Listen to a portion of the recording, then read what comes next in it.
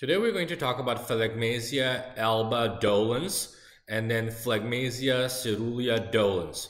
Why are we talking about it? It's an extensive DVT of the iliofemoral vein.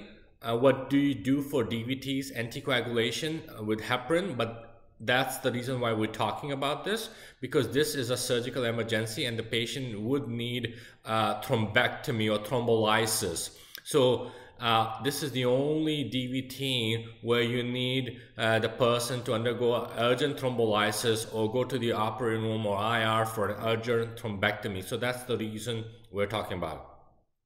So first we talk about Phlegmasia Alba Dolens. Basically, it's a white leg. You have an extensive iliofemoral DVT. The DVT is so extensive and the leg swells up. The leg is white in color in this case, and then there is arterial compromise because of all the swelling. You see it patients with malignancy, pregnancy, don't forget this one.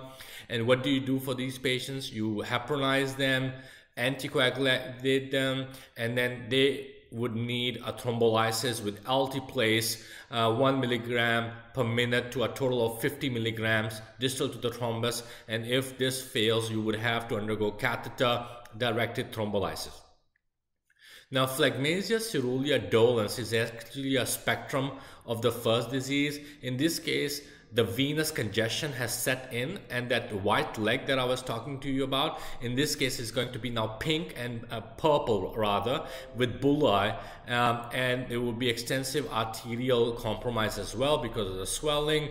Again, you manage them with heparin, anticoagulate. You need to consult vascular for an emergent thrombectomy or IR for a catheter-directed thrombolysis. You can use altiplase 1 milligram per minute for a total of 50 milligrams. So the main reason why I discuss this is because you have to be urgent in your management plan of taking this patient to the IR suite or the OR suite for thrombolysis, which is different to other DVTs that we usually manage. Thank you.